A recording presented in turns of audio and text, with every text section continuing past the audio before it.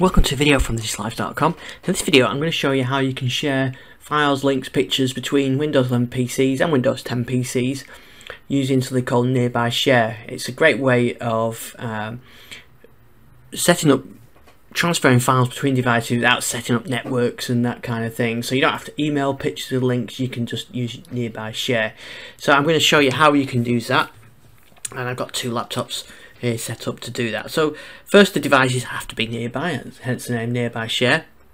So to switch it on, you can go into settings here, search for nearby, go to nearby. So when you go to this screen, you'll see here it gives you the option of signing in. I'm already signed in on my Microsoft account. It's asking me about my other accounts, but that's how this ties all together. Sign in with your Microsoft account on your devices, and here you can say whether you accept shared Nearby Share. It's either off, my devices, or everyone nearby. So my devices only works with your Microsoft account. If you have it set for everybody, it works on any device that's nearby. And I could show you how you can control that as well, so you won't just get spam with files. It shows you where it's saved to and your device name. So what I'm going to do is transmit a file to my other machine, and so let's say go to my folder, and I've got a picture there. I can right click on the picture, so you've got a share icon, so it brings the Windows Share control up, and here you can see I've two devices nearby that I could use. So I'm going to pick the Surface laptop,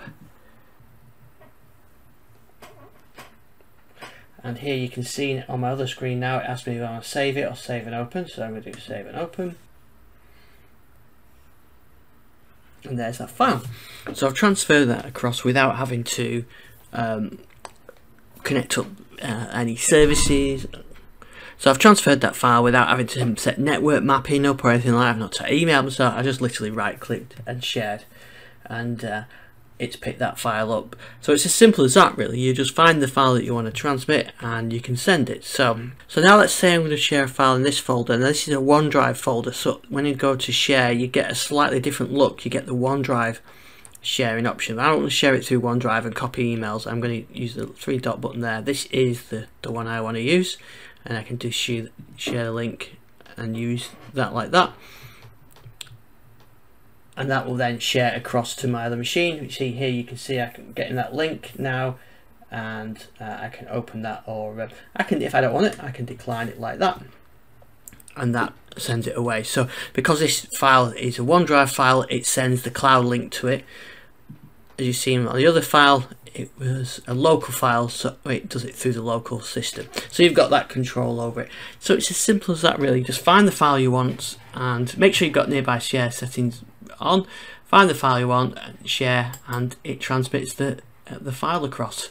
It's as simple as that. You don't have to do a lot of work. It's not complicated, and it just works like that. So that's how you can share files between Windows 11 devices and Windows 10 as well. You know, so one of the other options I had to transmit a file was to a Windows 10 device. So you can share it to Windows 10, Windows 11. Easy, quick and simple. Thanks for watching this video. We've got more on our YouTube channel on DigitalLifestyle.com.